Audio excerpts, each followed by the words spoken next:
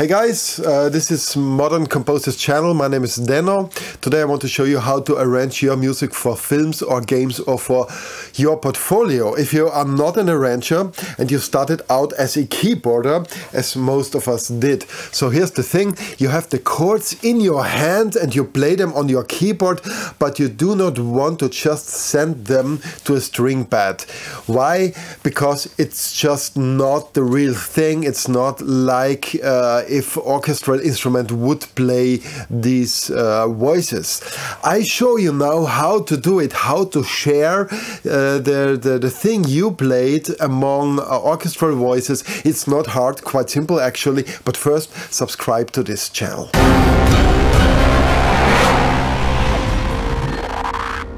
Alright, so check out these chords I play here on my keyboard with a string pad. Now we know in an orchestra we have violins, violas, celli and contrabassi to play what we have in one or two hands here. I assume that you have string libraries installed, but just for the sake of simplicity I want to show this to you with quite simple libraries. Many of us do have on their system. That's Native Instruments strings. Okay, first thing, record the sequence and then later we split it up.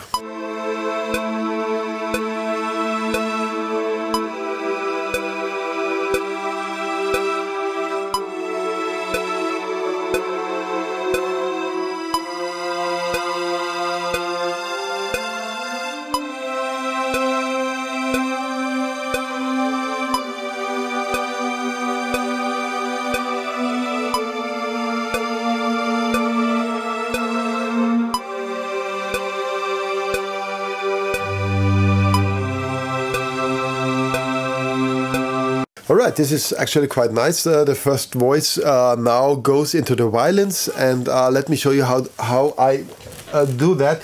We have it here, so this is what I played. We should definitely quantize that. Maybe to 8th, although I have 16th in here. Yeah, then I quantize everything to 8th. And then also I would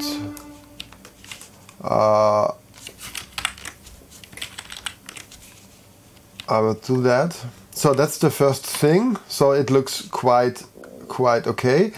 The next step is to quantize the lengths, because I didn't play this perfectly, and for the string instruments we want them to play legato. This means that all the notes are connected. So what I do is quantize the lengths of the notes, and I have this on a keyboard shortcut here.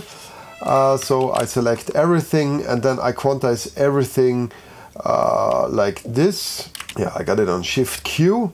So these are all now quantized. The next step is to find out what are the different voices.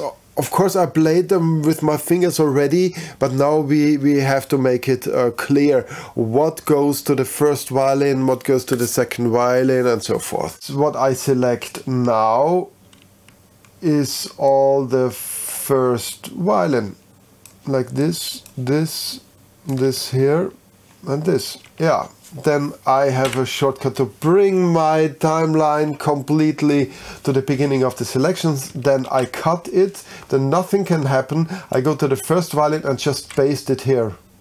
Of course we have to do minor corrections. Then what I do is I connect the notes as good as possible actually, and just at the end maybe we leave a little gap for this cadenza. So this is the first violin. Then we look at the second violin. So I again connect the notes here.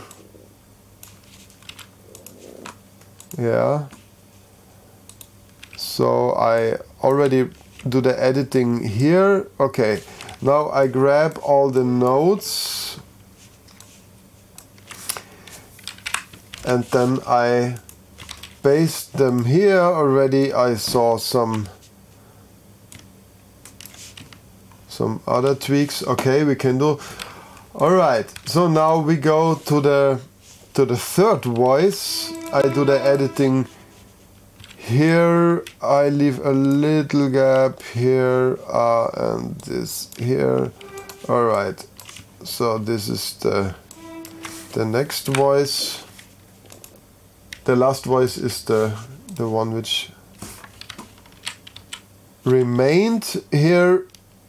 I delete this data of the aftertouch. When I played the keyboard, it happened to be recorded. Of course, we don't need it here.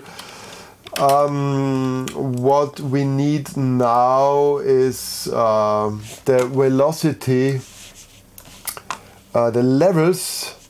The dynamics are all down, so we record the velocities now.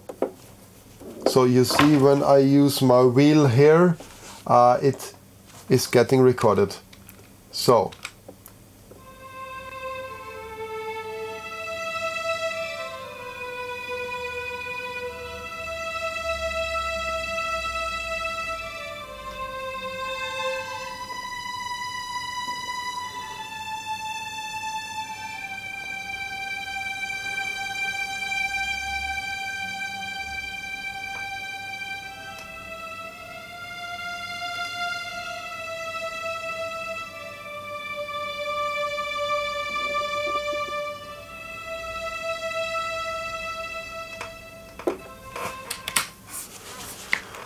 okay, I turn off the loop. So this was the recording of the first violin. I heard a mistake here. Of course, we have to correct it.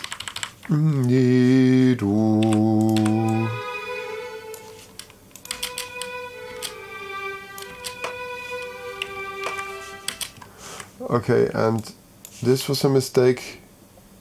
Okay, that's it. That's it. So now I do the same thing for the other violins. What's the next step? Maybe we want to change the articulation. So this is the big thing in the orchestra. We have many different articulations. In this very simple patch, maybe we can introduce another articulation and another voice. So we have 5 voices here. We can get totally creative now, and we don't have to be able to play it with our hands anymore. So we can introduce a new voice. I suggest, as I did already, putting the bass voice into the contrabass, and now we can introduce a new idea into the celli, and I suggest to perform kind of arpeggio. So this means sweeping the chords with short notes. So we can get a little bit of movement in here. So I record this now, and we have to find the key switch for that to change the articulation. So I open up the celli, then I check out on my keyboards where are the key switches. So I don't have it in mind. Okay, and what I do now, I record the spiccato. It's on F. So I just type a F. That's cool. And now we can start to record the sequence.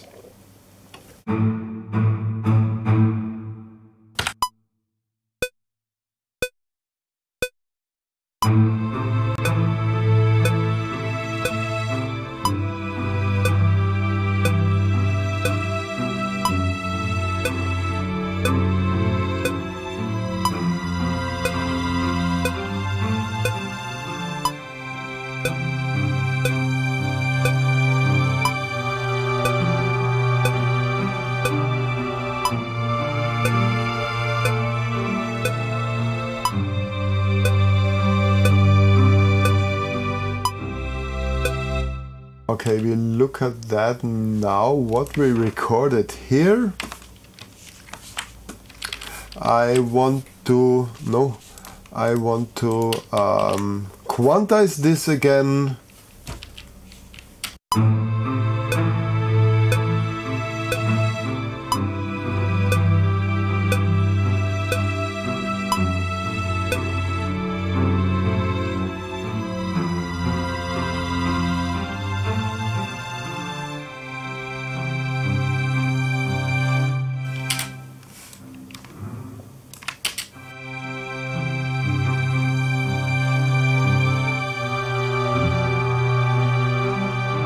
So I screwed it up during the process.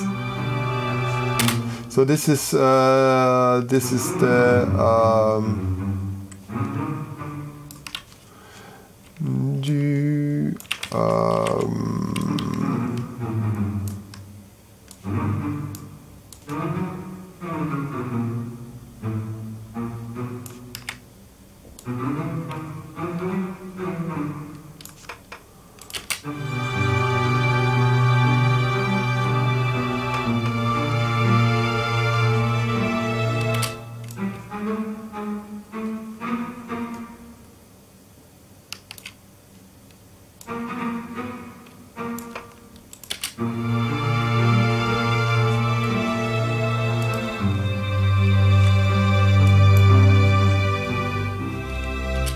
and now we can have a key switch on the C again. I record it, I put it there, and also I have to record a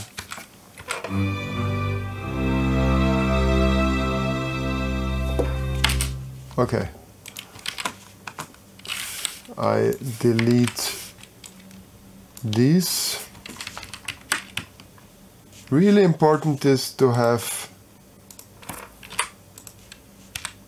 something here to introduce the volume. So let's listen to the whole thing now. I already did some spatialization to bring it a bit in the stereo field, but it's nothing special. So it's just we have the panning here in the contact. So that's really simple. Let's listen to that now.